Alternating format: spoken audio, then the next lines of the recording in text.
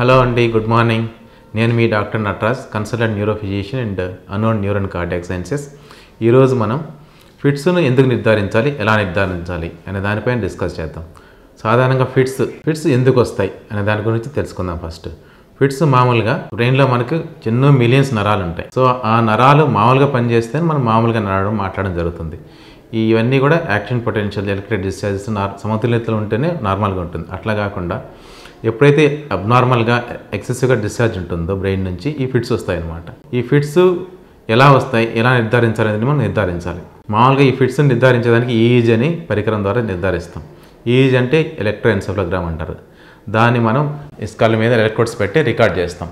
Brain నుంచి వచ్చే action పొటెన్షియల్స్ని record చేస్తాం అన్నమాట. అది మనకు కంప్యూటర్లో వస్తుంది అనమాట. దాన్ని బట్టి ఇది నిజమైన ఫిట్సా కాదా నిర్ధారిస్తాం అనమాట. దాంతోపాటుగా ఇప్పుడు వీడియో EEG అనేది ఉంటుందన్నమాట. వీడియో EEG అంటే మనకి ఏవైతే అబ్నార్మల్ మూమెంట్స్ ఫిట్స్ అనుకుంటున్నామో అవి కూడా రికార్డ్ చేస్తాం సైమల్టేనియస్గా ఒకే టైంలో.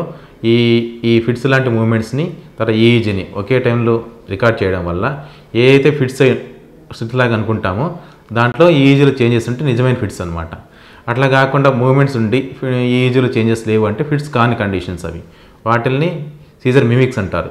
సో వాటిని మనం ఎర్లీగా నిర్ధారించాలి. ఫిట్స్ లాంటి కండిషన్ నిర్ధారించాలి. ఎందుకంటే ఫిట్స్ లాంటి కండిషన్స్ని నిర్ధారించకపోతే ఫిట్స్ అనుకొని ఫిట్స్ మందులు వాడడం వల్ల ఈ మందులు వచ్చేసి బ్రెయిన్ పైన కానీ, కిడ్నీల పైన కానీ, లివర్ పైన కానీ, బోన్ మ్యారో పైన పనిచేయడం వల్ల సైడ్ ఎఫెక్ట్స్ వల్ల బ్రోన్ గ్రోత్ ఆగిపోవడం కానీ, లివర్ డిస్ఫంక్షన్ కానీ, కిడ్నీ డిస్ఫంక్షన్ కానీ, బ్రెయిన్ పైన కూడా ఎఫెక్ట్ చూపించే అవకాశం ఉంటుందన్నమాట. కాబట్టి ఫిట్స్ కాని కండిషన్స్ కూడా నిర్ధారించాలి ఎర్లీగానే. తర్వాత నిజమైన ఫిట్స్ని కూడా ఎర్లీగా నిర్ధారించి సరైన ట్రీట్మెంట్ ఇవ్వడం వల్ల వాళ్ళు నార్మల్ లైఫ్ లీడ్ చేసే అవకాశం ఉంటుంది.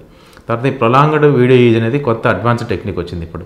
సో ప్రొలాంగ్డ్ వీడియో EEG అంటే ఎక్కువ కాలం మనం ఒక 12 అవర్స్ కానీ 24 అవర్స్ కానీ వీడియో EEG తీయాల్సి ఉంటుంది అనమాట. దీంట్లో ఈ వీడియోతో పాటు ఏవైతే మూమెంట్స్ ఉన్నాయో వాటితో పాటుగా EEGని మనం రికార్డ్ చేస్తాం. ఒక ప్రొలాంగ్డ్గా 24 అవర్స్ రికార్డ్ చేసినప్పుడు మనకు నిజమైన ఫిట్స్ వస్తున్నాయో లేదో తెలుస్తుంది. దాంతోపాటుగా మనకు బ్రెయిన్లో చాలా పార్ట్స్ ఉంటాయి. ఫ్రాంటల్ లోబ్ అని, parietal lobe, temporal lobe, occipital lobe అనేసి అని.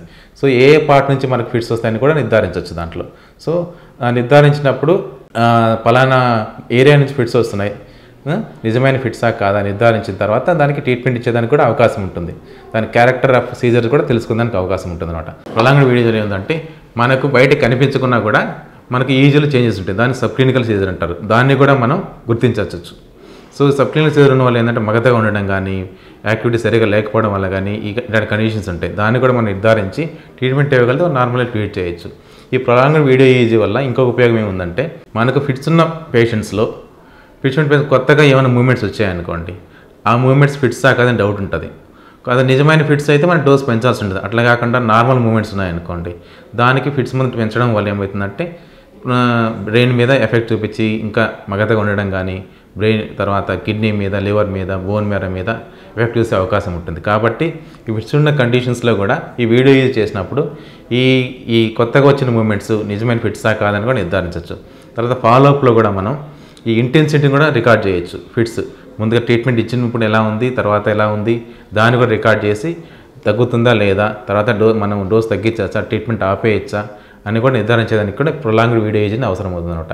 ఫైనల్గా నేను చెప్పేది ఏంటంటే ప్రొలాంగ్డ్ వీడియో EEG అనేది అంటే నిజమైన ఫిట్సా కాదా నిర్ధారించవచ్చు. దాంతోపాటుగా ఫిట్స్ లాంటి కండిషన్స్ని మనం వెంటనే గుర్తించి ట్రీట్మెంట్ని ఆపేయచ్చు అనమాట. ట్రీట్మెంట్ ఇవ్వకుండా సైడ్ ఎఫెక్ట్స్ కూడా ఆపచ్చు అనమాట.